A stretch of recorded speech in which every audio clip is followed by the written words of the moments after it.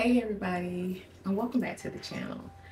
So if you're new here, hey, my name is Nicole. My channel, we talk about womanhood, we talk about wife life, we talk about biblical femininity, we talk about self-care, homemaking, wellness, fitness. We touch on lifestyle over here, and we talk about a little bit of everything, and we keep it authentic and we keep it real over here. We keep it honest and straightforward. I am a wife. I've been married to my husband for 22 years. We have 3 children. My son is 26. I have 2 daughters that are 22 and 19. When I did the poll on my community tab on YouTube, I asked the girls what would they want first? Would they want a video about wife life, or would they want a video about my body care and skincare routine? And so y'all, it was very close. Okay, it was very, very close. However, the body and skincare votes got it. So we're still gonna do wife life post, but we'll do it. It'll be the extra video we have for next week. So stay tuned for that. After the weekly vlog will be the wife life video. I wanted to talk more in depth about not just my body and skincare routine, but I also wanted to talk about the ways I take care of myself. A few of you commented and asked how you said you wanted to see videos on how I took care of myself. So that's what we're going to talk about today. How I manage self-care as a woman in her 40s who's an empty nester who is rediscovering herself. So if that's the type of content that you're looking for, then stay tuned. My first aspect of self-care that I focus on is physical self-care. My physical self-care consists of what I eat, my meal prepping and meal planning, my workout routine, my skincare routine, my body care routine. It also consists of my sleep habits, how I'm recovering from said workout routine. So let's get into what we're eating.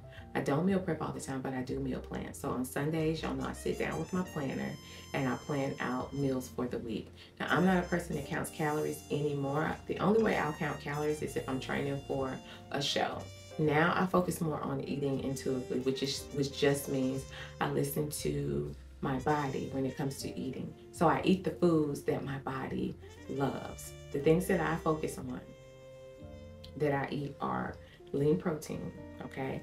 I do eat meat. I'll eat chicken at times. Most of the time I focus on fish. You have to eat the foods that make your body feel good. The skincare and body care portion of your self-care routine, the first step to glowy skin, hydrated skin, is to hydrate the inside of your body. So that's with water, that's with certain fruits and vegetables, that you eat. Hydrate your body, because what's going on the inside is going to show on the outside, whether it's good or bad. So make sure I'm hydrating my body. I do not believe in depriving yourself. I don't believe in depriving yourself. I do believe in being disciplined. So I know that, with my caloric intake, I know that I can tolerate sugar in my diet according to the calories. However, intuitively speaking, my body does not feel the best when I eat sugar. So I try to steer clear of it. There are times when I'm just like, whatever, it's gonna be what it is. And so during those times, I know that I'm just gonna have to deal with the consequences that come, such as sweating, night sweats. I'll have them. Just want you to know that if you eat sugar, if you drink alcohol, things like that, you will have hot flashes and night sweats. It makes them worse, because sugar, for whatever reason, makes those things worse. So I don't deprive myself. I love a sweet tea. Y'all know that. I love sweet tea. I'll have some. I just know not to have, I can't have a full half gallon of sweet tea. You know what I'm saying? A cup or two is okay. And I'm not drinking a cup or two every day. I'm not drinking a cup or two every week. But, I don't deprive myself of anything, but I am disciplined. My workout routine, y'all know I'm a big workout girl. I'm a big gym girl. So the days that I'm not training, I'm walking. I'm walking every day, but my walks are longer on the days that I'm not training. And it's just the active rest, the active recovery thing that I like to do. Walking is so underrated. You can do other things too if you want, But walking is very underrated and it's very good. It's not hard on our bodies at all. As we age, ladies, our muscle mass and our bone health declines. So lifting weights, lifting heavier weights, any kind of strength training or resistance training helps to strengthen that muscle, helps to grow that muscle, strengthen that muscle, and also helps to strengthen those bones and protect us from things like osteoporosis. You know, we have to strengthen our heart muscle, which, you know, sometimes can be affected as estrogen declines as we get older, you know, as we deal with perimenopause and menopause and different things like that. So I would encourage you, if you have not started incorporating strength training into your routine, lift heavy. You also need to focus on recovery. I am very big on these things. Y'all know I love the infrared sauna. The infrared sauna has so many wonderful properties, has so many wonderful benefits that actually helps me, and it's a part of my weekly self-care. I am in the sauna at least 3 to 4 times a week. I have a membership, and so I'm in there 3 to 4 times a week. I absolutely love it. It causes me to relax and slow down. I am not a person that can rush. Okay, it does not make me feel good in my body. It does not make me feel good in my mind. I have to be regulated. You know, I have to slow down and be regulated. The sauna helps me do that. I focus on skincare. Skincare is a big part. Skincare and body care are a big part of my self-care routine. Y'all already know that this girl loves skincare and body care. Okay, y'all already know that. Body care, skincare, and hydration go hand in hand. I know you had beautiful skin in your 20s and you barely drank water. We are not in our 20s anymore, okay? We are women of mature age and we have to do the things that make sense in our body right now. I will drink between half a gallon and a gallon of water a day. Now, you don't have to drink that much, okay? You don't have to drink that much. You drink what works best for your body. Whatever you feel like works best for your body, or whatever you and your doctor have discussed that works best for your body, you do that. But because I sweat a lot, and because I work out, and because if I eat sugar during the day, I may have night sweats, I can tend to get dehydrated. And so for me, I just have to drink a lot of water. And I see the benefits of drinking so much water. You know, I have a shower and body care routine that I do. So I double cleanse. I double cleanse my face and I also double cleanse my body. My first body wash is typically a cleansing one, like just stripping all that old stuff off of your body. This stuff right here, for me, it works better than Dr. Bronner's, okay? So I'll use this first and then I'll go in with a moisturizing body wash. So I love Dove's Shea and Vanilla body wash. I love that. I love any Dove product. I love any of the Method body washes. I have a routine that I use during the day, and I also have one that I'll use at nighttime. And I also will use a scrub. I typically scrub my body about 3 to 4 times a week just because I like to exfoliate. I love to exfoliate. You get compliments on your skin like, oh my gosh, your skin is so soft. Or when my husband is rubbed up beside me and he's just rubbing on my arm because my skin is so soft, because I exfoliate. Okay, it better be soft, all this money I spend on body care. After I come out of the shower and pat myself dry, I allow myself, you know, time to dry off in all the areas. You got to make sure the girl is dry, okay? You got to make sure she's dry. And then I use, y'all saw me use the clinical deodorant that I use. And then I also put a little witch hazel down on my girl on the outside, down in the crevices, down in the little folds, okay? Not on the inside. And we're not doing that on the inside or on the lips. We're not doing any of that. You're not letting the girl dry out. Your pH balance can be thrown off. The way you can check your pH balance is because I make sure my girls know it's important. I've bought strips that you can get off Amazon. I'll link them in the description box below. But there are strips that you can test your urine in to see how alkaline your body actually is and how acidic your body actually is. I drink lemon water. I drink chlorophyll. Then after that, I make sure that I really indulge in body care. Y'all know I love body care. I make sure that I put on a really good, in the fall and the winter, I like to focus on thicker, more richer emollient body butters. So I put on a really good body butter. Most of the time it's a shea body butter, or it could be my Josie. I use my body cream. Here lately, I've been using my shea butter. Then I'll add on my butter. Then I'll add on my body cream. So I'll use like a shea butter, shea body butter, like thick, a thick one. And then I'll add on my body cream. So I'll use like my Josie Maran more so body cream. They call it body butter, but it's more like a body cream. And then on top of that, I'll use a body oil. The combination, perfect. Like, you talking about hydrated, glowy skin? Because we still want it in the fall and in the winter. It's not just for summer and spring. Perfect combination. I put on something nice and soft up against my skin. Y'all know how I feel about that. I put something nice and soft up against my skin, and then I go to bed, girl. Or either I'll get ready for the day. But I make sure I take those moments out I romanticize every aspect of self-care. I believe in romanticizing every aspect of your life. Your self-care should be romanticized as well in all the areas. In just all the areas. Self-care also always won't feel good all the time. But the parts that do feel good, we can romanticize those parts. Another way that I practice self-care is I make sure that I keep up all my doctor's appointments and things like that I need to have. As a woman in her 40s, you need to make sure that you are checking in with your doctor every year. Like, you need to make sure you're getting your physical done every year. You need to know you need your blood work done. You need to know where your numbers are. You need to know your vitamin D level. You need to know your cholesterol levels. You need to know what your BMI is. You need to know all of these things. There are a plethora of things that I'll list over here that as a woman in her 40s, you need to know. And to my nieces and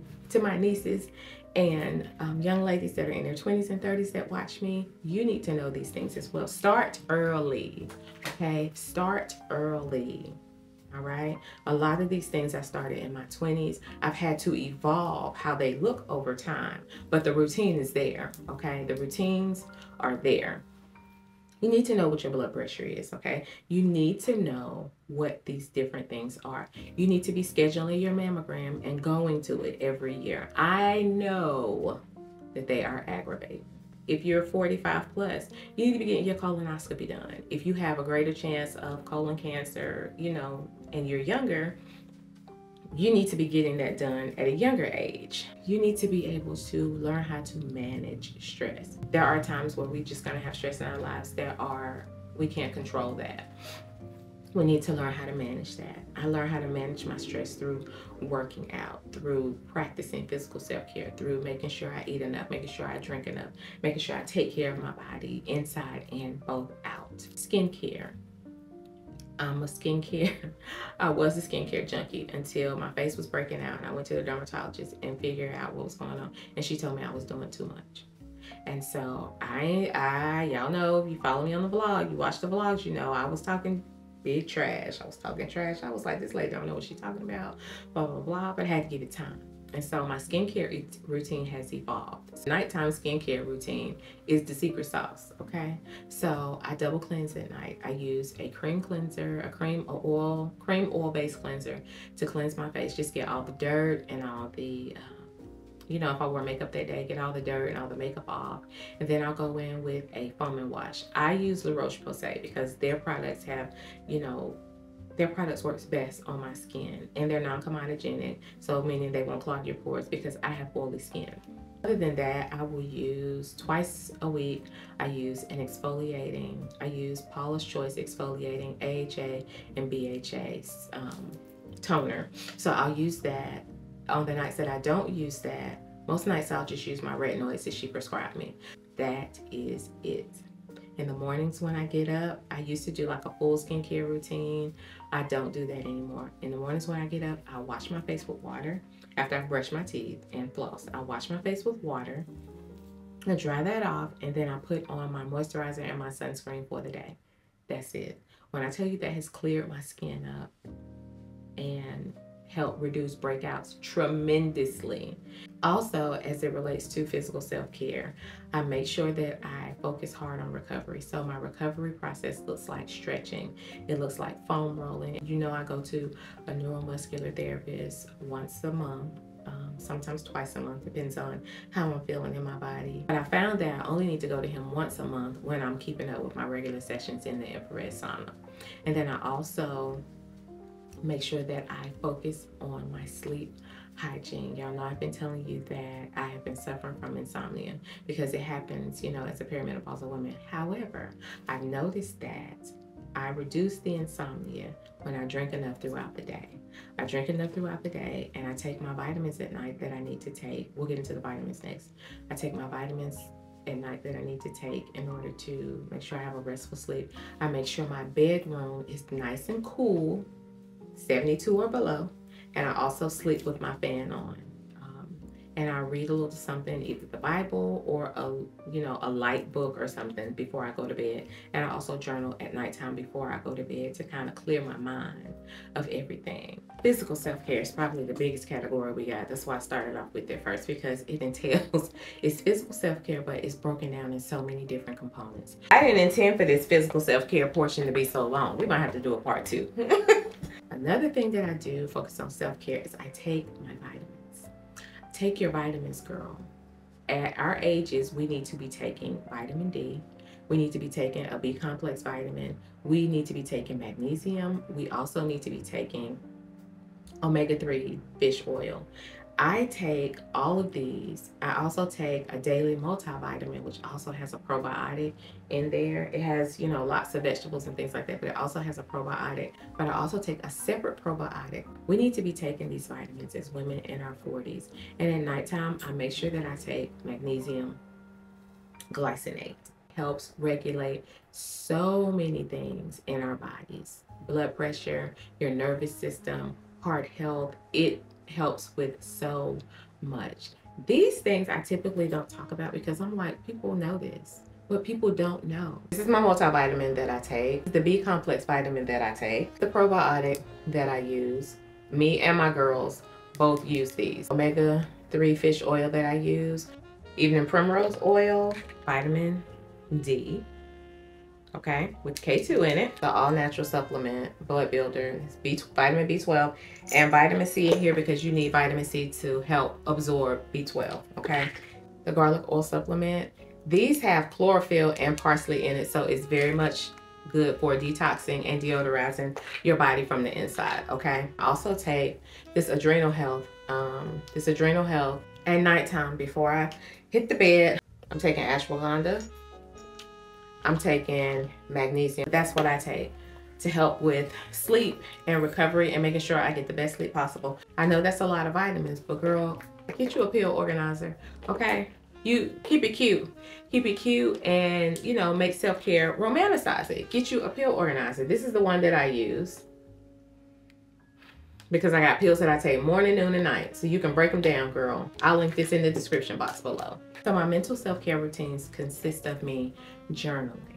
It also consists of me protecting my peace. I journal daily. It helps to get those thoughts out of your brain, what's going on in your brain. I also brain dump because that helps to take the load off your mind and write down everything it is that you need to do. I don't necessarily have a rhyme or reason when I'm brain dumping. I'm just getting everything out that I need onto paper. Then once I do that, I will make categories because again, I'm a planner. I will make categories of things that are tasks that are important, tasks that need to get done right now, that are priority, tasks that are important, but I could probably wait a day or two to get those done, and tasks that are low priority, meaning I need to get them done at some point in time. And I'll make that list and I'll take that information that I use from that brain dump, and I'll incorporate that into those different lists. That helps to keep me organized. I am a compartmentalizer, so the way my brain works, I gotta have separate sections for different things. That's just how my mind works. And I also make sure that I protect my peace. I protect my peace every single day. I watch what I watch. I protect my ear gates, my eye gates, what I'm watching, what I'm listening to. You can't listen to everybody. You can't listen to everybody, and you cannot watch everybody, okay? You can't listen to everything. You can't watch everything. I am a very sensitive person spiritually. I know y'all probably know that. Spiritually, I'm a very sensitive person. So I am very mindful of the things that I watch and the things that I look at. Some days I'm not even online. People can discern you online. People can discern your attitude. People can discern your spirit. People can discern you online. People know when it's authentic and when it's not. People know when you shucking and jiving, when you faking the funk, and when you're not. If I know that it's not really a good day for me, I won't even go online. I might go respond to some comments, but as far as like scrolling, I might post. But as far as like scrolling and looking at other people's stuff, I'm not. And you just have to protect your mental health like that. I don't really have instances in my life where I'm around toxic people, because I don't do that. But if you do, you need to get, we're too old for this. We're not doing that. Okay? We're not doing toxic behaviors. We're not doing toxic people. We're not doing toxic situations. Pray for them, but that don't mean you have to be around them. Okay? Protect your peace by any means necessary. I don't argue with people. I don't go back and forth with people in my personal life or in my, online life. I don't do that. Healthy conversations, yes. Difference of opinions, I don't mind. But disrespect, I don't do. Okay? That's one way I protect my peace. I also go to therapy once a week. Listen, therapy has changed my life for the better. My children are supportive. My husband is supportive. My family is supportive. But they are also voices of reason and truth in my life. My friends are voices of reason and truth in my life. You need people in your life that's going to say, the truth. Not the truth according to them. No, ma'am, that's incorrect. The truth according to having some morals and having some values and having some standards. I practice mindfulness, okay? I sit in the moment. Emotions are meant to be managed, not controlled. We don't control our emotions because they come to let us know that something's going on within us that we need to pay attention to. Okay? So they're not meant to be controlled. They're meant to be managed. God gave us emotions. They're meant to be managed. We don't let them run us, but we do manage them. So if you're feeling depressed, okay, depression is here. I need to sit with why that is, or I need to sit with those uncomfortable feelings, and they are uncomfortable. I need to sit with those uncomfortable feelings. And once they have their moment, then I can go on and do what it is that I need to do. I speak to myself. The Bible says life and death is in the power of the tongue, and you'll have the fruit of what you eat. I speak to myself on a daily. If I'm tripping, I'll be like, all right now, girl. Girl, you cutting up. But I speak to myself. I speak what the word says.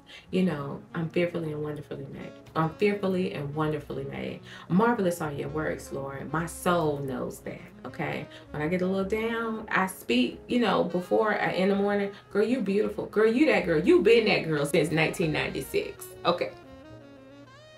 Girl, you just didn't get there. You been her.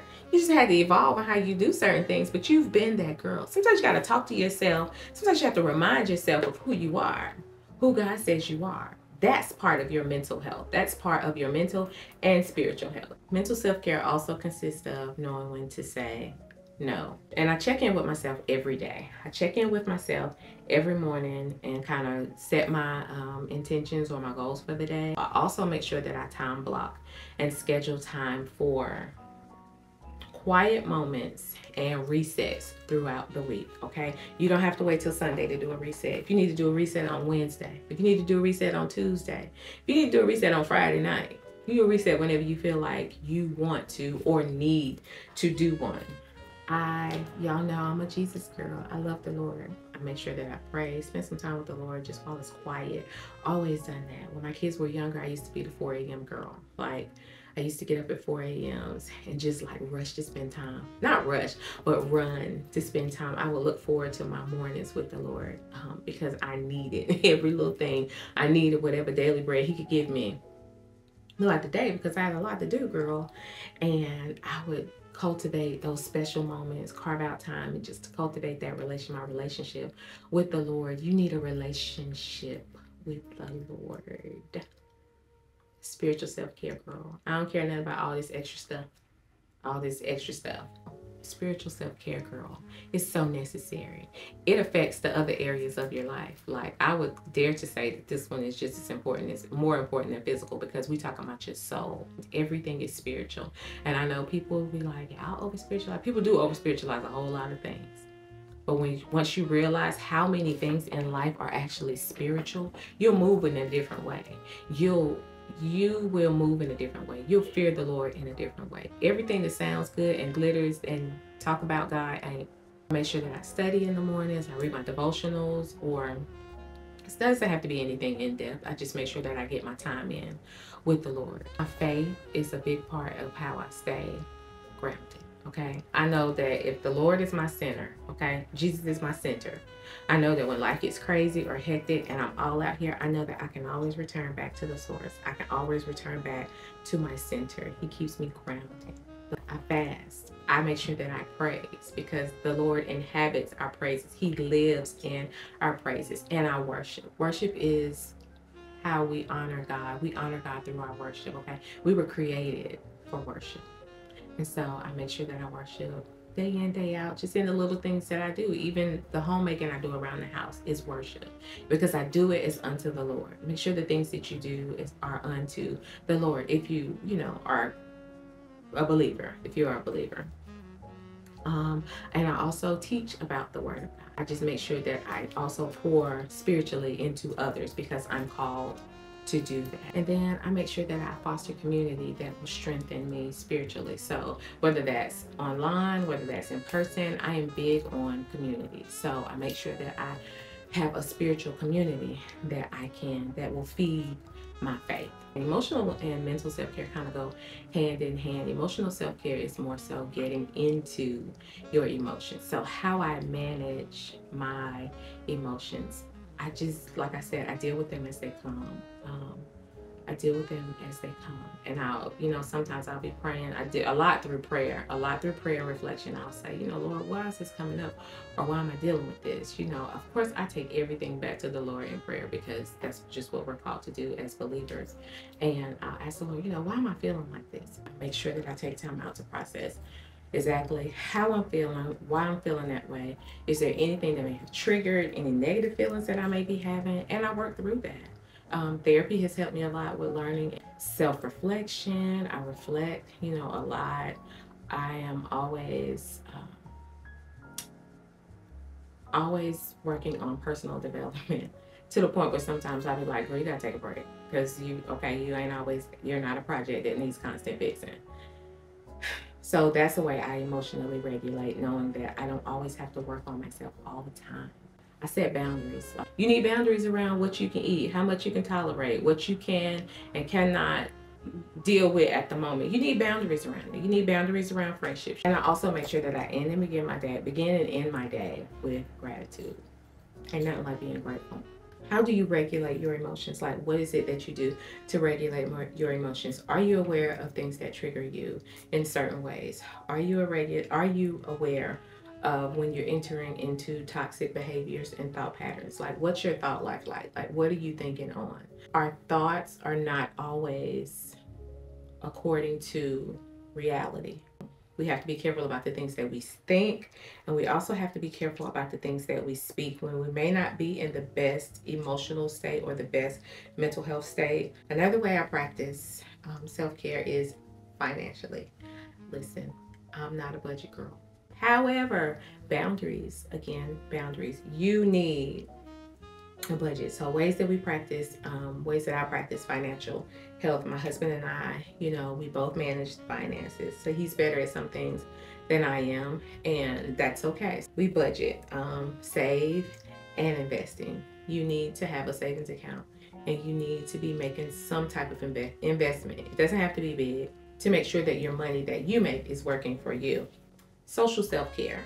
The friendships that I have, I treasure those, because they are valuable people in my life. My good 2 to 3 friends that I have are gold. Do you hear me? Gold. And so those friendships are precious to me. So I make sure I do the things that I need to do in order to cultivate and nurture those relationships as well, because those are important. Your friendships with your girlfriends are important. You need them, okay? You need girl time. You need time where y'all could just be sitting around the house, just chatting about nothing. You need to make sure that you schedule time, and also to connect with those friends and to maintain those friendships. They need love and care as well. And last but not least, I practice marital self-care. I know that might be a new one, but I believe marriage is a big part. Those of us that are married, it's a big part of our lives. Like people's husbands and spouses be stressing them out. And I'm not, we not, no ma'am. Mm-mm.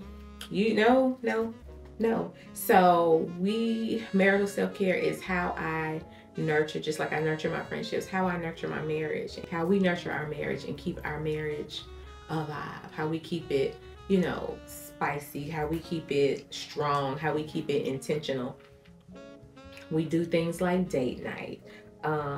We openly communicate anyway, but like real raw, in-depth communication and just being transparent and vulnerable with each other. You need date nights because you need to be able to reconnect with your spouse when there are no children around, when there's nobody else, to take the attention off of your spouse.